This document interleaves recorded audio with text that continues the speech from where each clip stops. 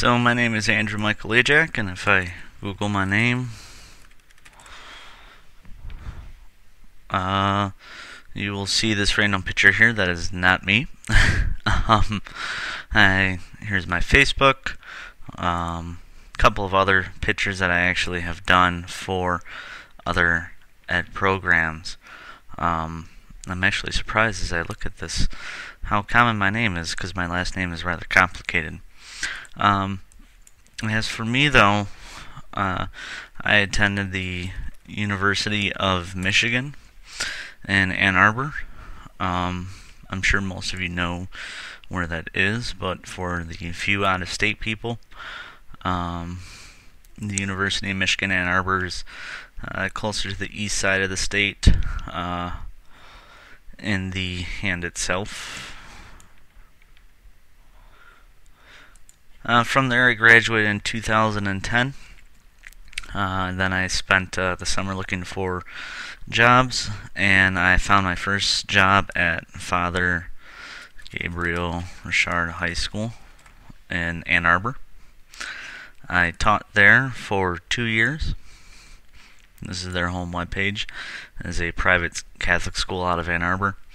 I taught there for 2 years, and then 2012 I was hired in the L'Anse Creuse public schools. I currently teach at High School North. This is my second year teaching there, and I have actually, thanks to this master's program, gone ahead and begun using Blackboard for my classes themselves. In fact, I can show what I have here.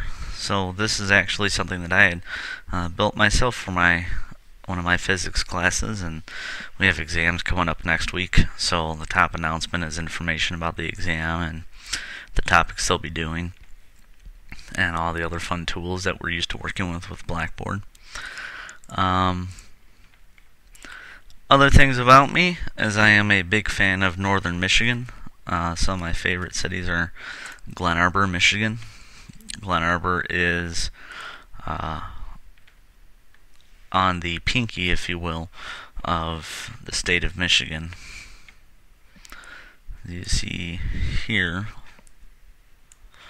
I am a big fan of pretty much everything up north. Mostly swimming in the lake, though. I go up every single summer with my family, and then I also take a few trips a year to Manistee, Michigan, which is a little bit farther south. It's a small town, not very touristy, which I kind of like, because it's